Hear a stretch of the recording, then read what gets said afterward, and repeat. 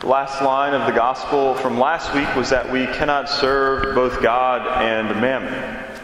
We can't be sort of occupied by both God and money. And I was thinking about this as I read this gospel this weekend, talking about this rich man and the poor man, and I thought about how infatuated we are with money.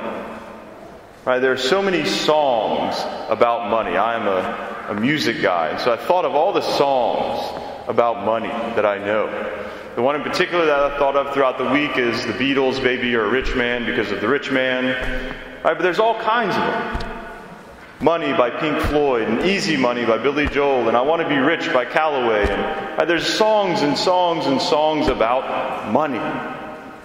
Right? And we pursue it because we think it's going to make us happy.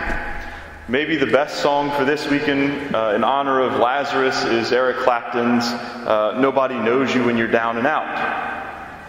Right? He's sitting there in his misery, and nobody is tending to him except for the dogs, right, who come to lick his sores.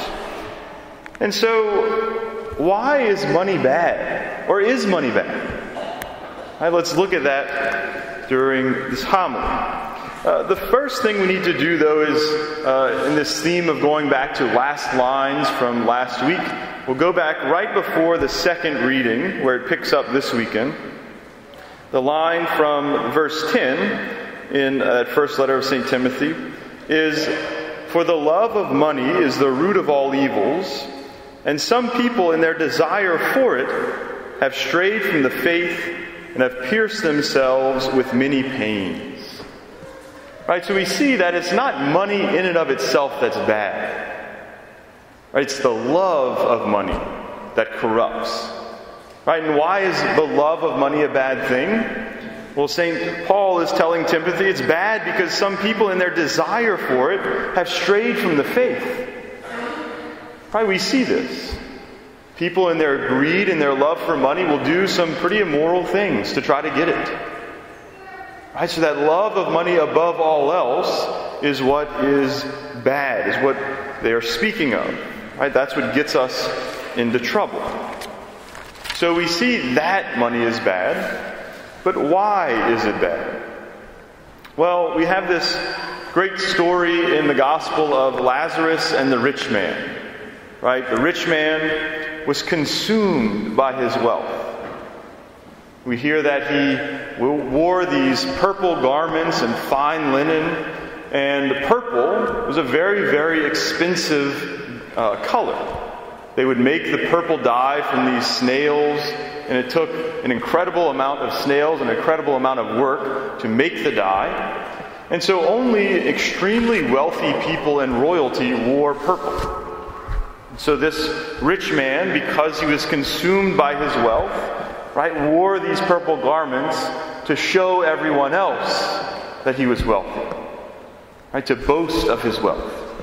And then it also says that he dined sumptuously each day. He didn't treat himself on the weekends to a nice meal, but he dined sumptuously each and every day. Right? He consumed himself with this food, very extravagant food. And meanwhile, he has Lazarus, right? This poor man who is in great need, not just far off, right? He doesn't just pass him as he's walking down the street, but he's lying at his door. Now, I don't know about you, but if I had a poor person with sores all over their body and a dog licking them lying at my door, I would probably notice them. Right? The rich man probably had to step over Lazarus as he went in and out of his probably fancy house. Right? As he brushed the sumptuous meal off of his purple garments. And so Lazarus was right there. But he couldn't care about him because the rich man's wealth had made him self-sufficient. It had made him self-reliant, and most of all, it had made him self-centered and self-absorbed. Right? He was so focused on his own life, his own money and pursuit of money, that he failed to notice the person standing right there in front of him, right, in great need. And so what do we know about the rich man? Not a whole lot, right? But I was thinking about, was he always this way? Was he born greedy? Was he born consumed with money? The gospel doesn't tell us, but I would have to imagine that he wasn't. That he became this way. Right? And what is it that led him to this? How did he end up this way? I think it's that when he started to get money, right, the money made him comfortable. Again, he was able to become sort of self-reliant and self-absorbed, right? His money gave him this level of comfort that made him soft. Right? It made him weak. And this kind of goes back to, I think it was last week's gospel, right? We heard about the dishonest steward who, whenever he was being removed, he said, well, I'm too weak to dig. He was too weak to dig because he had been so consumed with money that he didn't have to work. Right? He would get other people to do his stuff for him. And so he became weak. And so the lesson, I think, in the gospel is that certainly the love of money can corrupt us. But I think that there's even a deeper lesson for us. That comfort, right, the comfort of having everything we need right there ready for us, it makes us soft. Right? It makes us weak. And this is true in our worldly life, right, with money, but it's also true in our spiritual life. Right? We see this. That in the early years of the church, whenever there was incredible persecution, what happened to the number of faithful? It skyrocketed. Whenever the church was under attack, whenever it was difficult to live the faith, the number of the faithful increased. And we see that whenever it's very easy, kind of like it is in our time, to live the faith, right? We make it easy because we don't really follow it. What happens to the number of faithful? It goes down. Right? We grow weak and we stop practicing the faith. And this is not a new thing. Right? This is exactly what the prophet Amos is talking about in the first reading. So he's saying to the people of Israel, right, woe to the complacent in Zion.